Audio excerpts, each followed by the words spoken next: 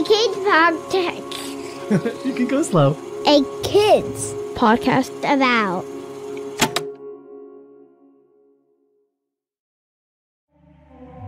Hi, this is Matthew, and I'm head of podcasts at a kids company about.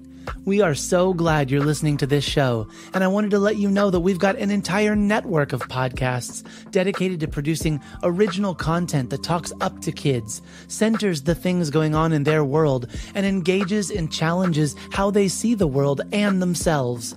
With shows about facts, climate justice, current events, and activism, there's a show out there made just for your kid. Check out the A Kids Podcast About channel on Apple Podcasts or wherever podcasts are found, or visit akidsco.com.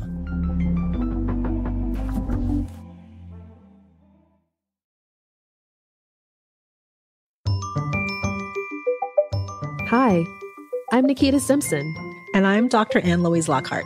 I wrote a kid's book called A Kid's Book About Emotions. And I help kids and grown-ups work through their emotions. And now we're making a podcast about them. This is Everyday Feels, a podcast about emotions for kids and their grown-ups. This podcast is better together. Listen with a grown-up, with a family member, with a class, or with a friend. How are you feeling today, Dr. Lockhart? I'm feeling really excited today because my daughter is playing in her first concert. I'm feeling really proud of her for learning to play her instrument so well. Really, really proud of her. So how about you, Nakita? How are you feeling today?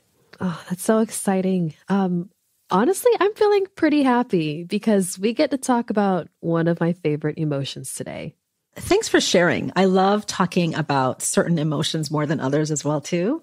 Oh, you're welcome, Dr. Lockhart. And thank you for that, too. Thinking about this episode, do you find it easy or hard to find things to be happy about every day? You know, I actually find it pretty easy. I'm generally a pretty happy and joyful person. I tend to see the good things, people, and experiences, even in movies. Like I'll be watching a really bad movie and I'll just continue to watch it because it might get better. So I would say I'm pretty hopeful and optimistic. Oh, well, let's see if we can find more ways to be optimistic and understand a little bit more about what it means to find happiness in the big and little things. Are you ready? I'm ready. I think it's time we heard from Elana from Pasadena, California, who has so much to share about the things that make her happy. Elana is 8 years old. Let's listen together.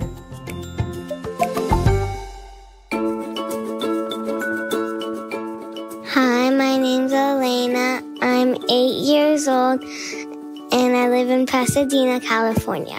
Hi, Elena. Can you tell me who is in your family? David, Christian, my mom, and my dad. That's awesome. Thank you for sharing. Now, we're going to talk about feelings. Do you know what feelings are? Emotions that you feel. Emotions that you feel. Now, can you think of one emotion that you want to talk about today? Happiness. Happiness. That's a great emotion. Can you tell me what makes you feel happiness? When I get to go somewhere. Okay, what else? When I hang out with my family. When you hang out with your family, that's great. And what are some other experiences that you like to do with your family that makes you happy? Go on trips. That's amazing. All right, thanks for sharing. Bye. Thank you.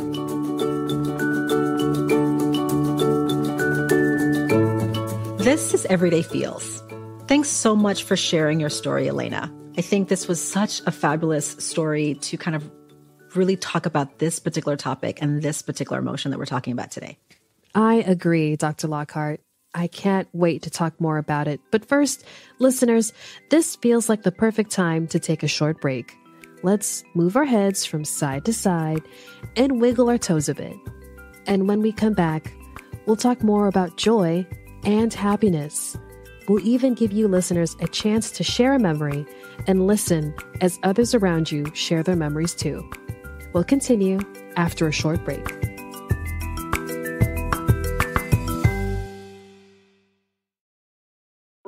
Hey kids, my name's Matthew. I'm a teacher, a librarian, and I'm the host of A Kid's Book About, the podcast. What's a podcast? Great question. A podcast is a show that you listen to, usually on a smartphone or really any device that connects to the internet. You might even be listening to a podcast right now when you're hearing this ad. And at A Kid's Book About, we talk about the big things going on in your world. Every week we chat with authors from our award-winning A Kid's Book About series. A kid's book about what? Well, everything. Racism, disabilities, belonging, diversity. What about anxiety? Absolutely. Anything that's important to you is worth talking about. These are the things that are shaping your world, and our guests are people who've been there too. New episodes release every Monday. Find A Kid's Book About, the podcast, wherever podcasts are found.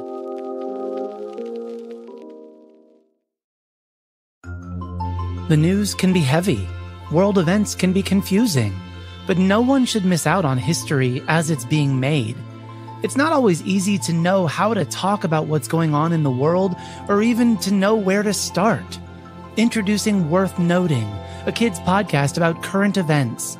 Join me each week for a look at what's going on in the world and how it impacts you and others.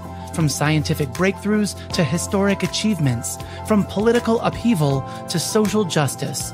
The more we understand the history that's taking place in front of our eyes, the better we can see where we stand in it. My name's Matthew, and this is Worth Noting.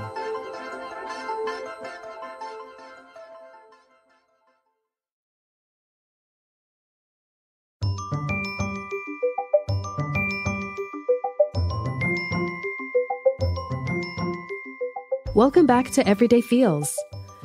We just listened to Elana, who shared with us all of the things in her life that make her feel happy and how great of an emotion it is. That was a really great story. Thanks for sharing, Elana.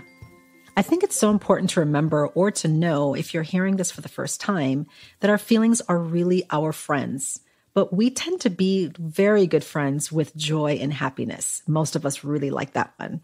I'm glad you brought that up, Dr. Lockhart. I always love talking about happiness and things that make me very happy.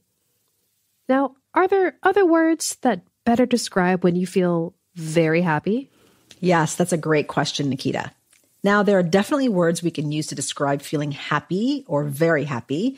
These are called synonyms. These include words such as joy, excitement, contentment, optimistic, hopeful, proud, capable, and grateful. I didn't realize there were so many ways to describe feeling very happy. My favorite word for sure is joy. Oh, I love that word too. I especially also love the word contentment because it means to feel joyful regardless of my circumstances. So even when things aren't going my way, contentment helps me to look forward to when they are.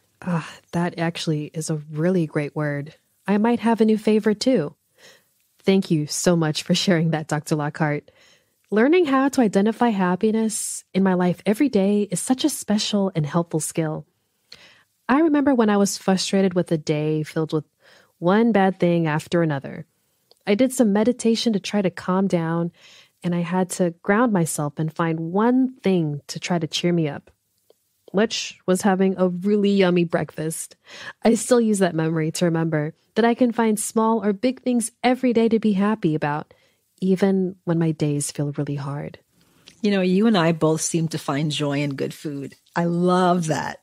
And I find excitement in watching like a good action or superhero movie, meeting amazing people such as yourself, and a super cute hairstyle.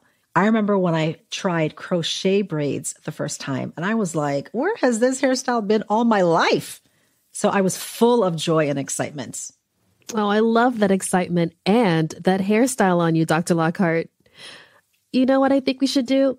Why don't we give everyone listening the opportunity to share a memory with whomever they may be listening with?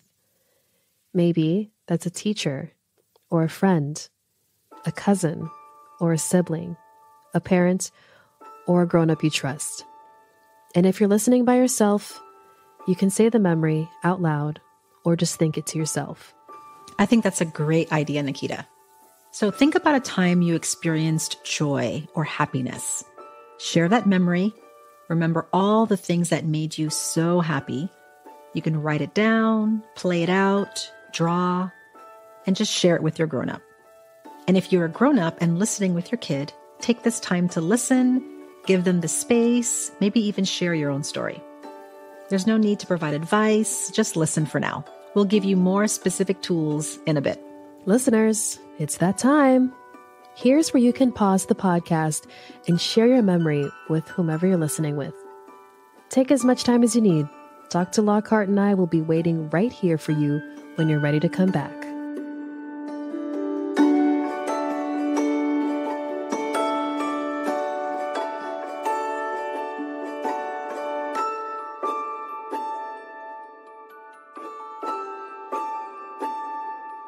Welcome back to Everyday Feels. We hope you had the opportunity to share by yourself or with a grown-up about a time you felt joy. Oh, Dr. Lockhart, before we wrap up, are there any tools on finding happiness in our everyday life so we can experience more joy? Absolutely, Nakita. I have a quick reminder and 2 really helpful tips. Always remember your feelings are not your enemy. Your feelings give you messages about other people and the world around you. So just embrace those feelings, even the icky or uncomfortable ones. I know it's hard, but it's such an important part of the process. First, keep a journal and write down 1 or 2 sentences about one thing you were grateful for that day. If you don't like to write, you could even record it on a video. That way, when you have days that weren't all that great, you can always look back and remember that not every day is crummy. There are good days too. Second, share that joy with a friend, a family member, or a teacher. There are so many people who are struggling. Sharing a smile, a funny story, a thank you, or a kind note can go a long way in spreading that joy. You can even share this episode with someone who might need it.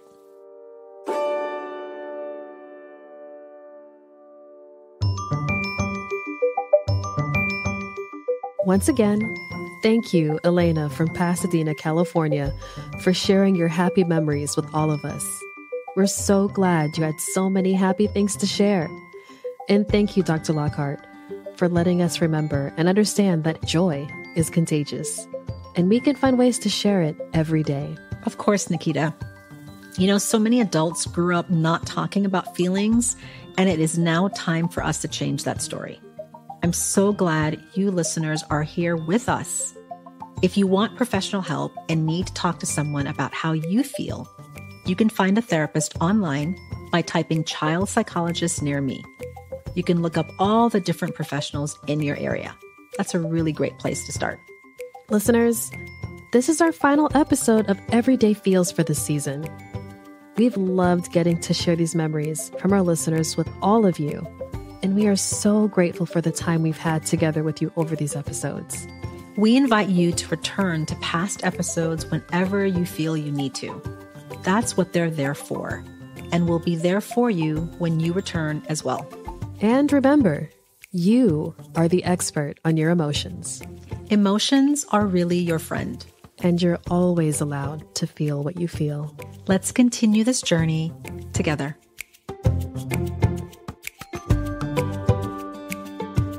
Thank you for joining us today. You can find out more about Dr. Lockhart and her practice online at anewdaysa.com and on Instagram at dr.Ann-Louise.Lockhart. You can find my book, A Kid's Book About Emotions, and other kids' books about important topics at akidsco.com. Everyday Feels is written by Nakita Simpson and Dr. Ann-Louise Lockhart.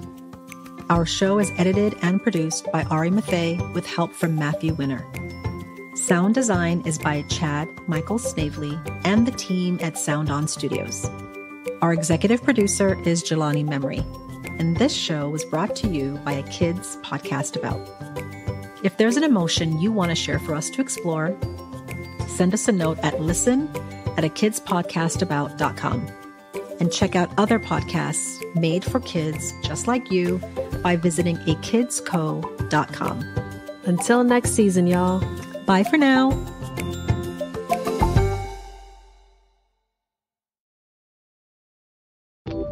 Hi, this is Matthew, and I'm head of podcasts at a kids company about. We hope you enjoyed this show, and we'd love for you to check out our growing library of shows at a kids podcast about. Whether you're looking for storytelling with crafts and activities, fact-finding with experts and enthusiasts, or looking to explore and understand your world better, we have got a podcast for you.